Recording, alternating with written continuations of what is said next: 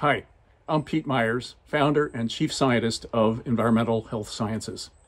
This is Ask Pete Anything, where you get to ask leading scientists and researchers anything about environmental health. Welcome to episode 2 of the Ask Pete Anything series. We received a lot of questions about plastic, so this episode we brought in our friends at the Plastic Pollution Coalition to answer them. Question 1. I take plastic jugs to a spring for drinking water. Are clear or cloudy white milk jugs safer? Clear water bottles are usually made from PET, polyethylene terephthalate. Research shows they leach the toxic heavy metal antimony, in addition to endocrine-disrupting chemicals that impact the hormonal system, and plastic particles, especially when exposed to warm temperatures or when recycled.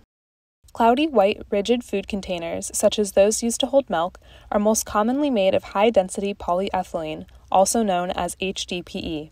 These containers have tested positive for endocrine-disrupting PFAS chemicals and shed plastic particles.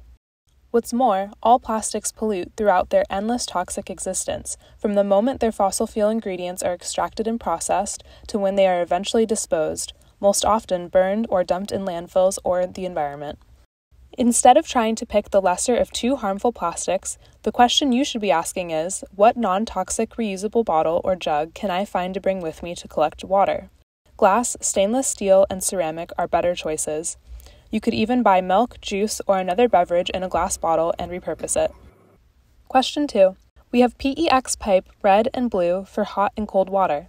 Is this safe for drinking water?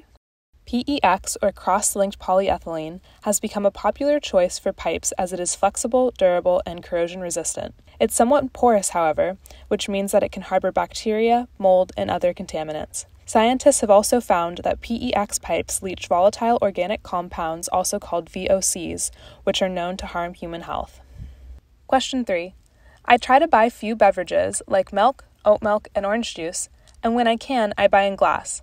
Sadly, the options for glass are disappearing.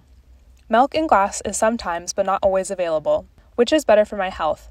A plastic jug or a wax-lined paper carton? Which is better for the environment?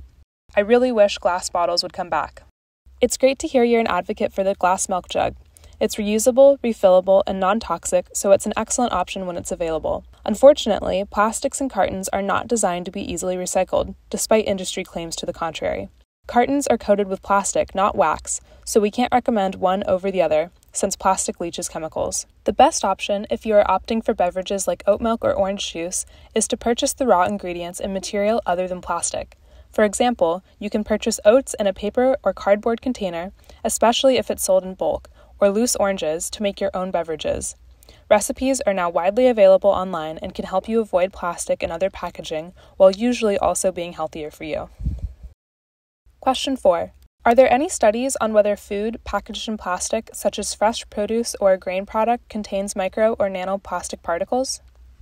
Yes. Most all food, from processed items to meat, supermarket seafood, produce, beverages including tap and bottled water, and salt, unfortunately now contain plastic particles. That's because these particles are now all around us, in the air, waters, soils, oceans, even outer space.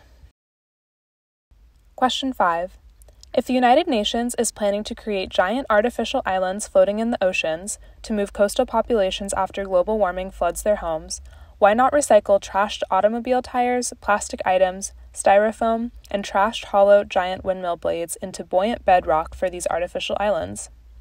The UN has convened several roundtables on sustainable floating cities to combat the major threats posed by sea level rise and other pressures on coastal communities. However, it would be wise to avoid creating any new infrastructure from plastic debris or trash. All plastic around us is constantly shedding toxic plastic particles, and these particles shed at an accelerated rate when exposed to water, waves, and extreme temperatures, as are found in the oceans.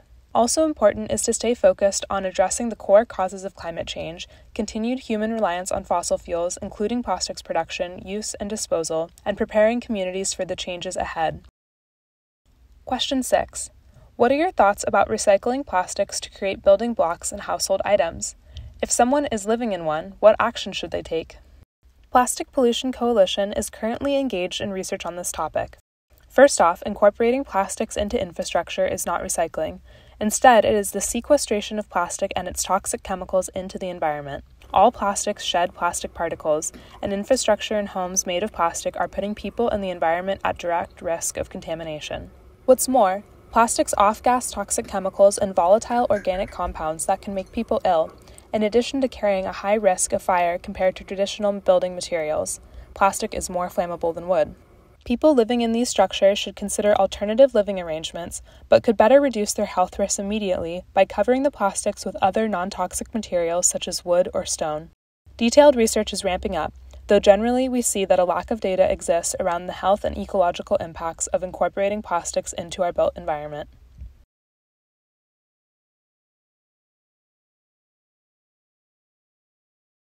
The EHN Newsroom is powered by Environmental Health Sciences, a nonpartisan nonprofit that drives good science into public policy and public discussion.